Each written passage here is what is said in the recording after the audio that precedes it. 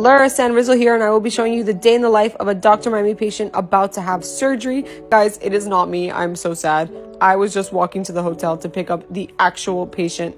A couple months ago, we had this TikTok competition where 2 people won free surgery. Today, one of the 2 winners is here. Her name is Jacqueline, and she's allowing me to vlog the experience so you guys can all see what it's like. All of our patients stay at the Grand Beach Hotel. No ifs, ands, or buts. They all stay on the same floor. We have 24-hour nurses who work for Dr. Miami. They're trained by Dr. Miami.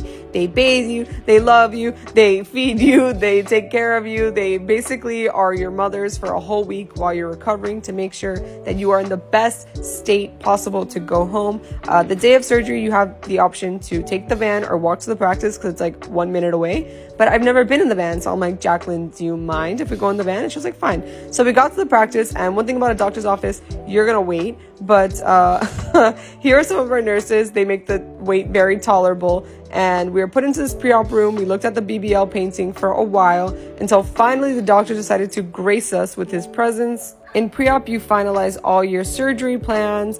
The doctor marks you. You ask your last-minute questions. And then a short while later, it is time.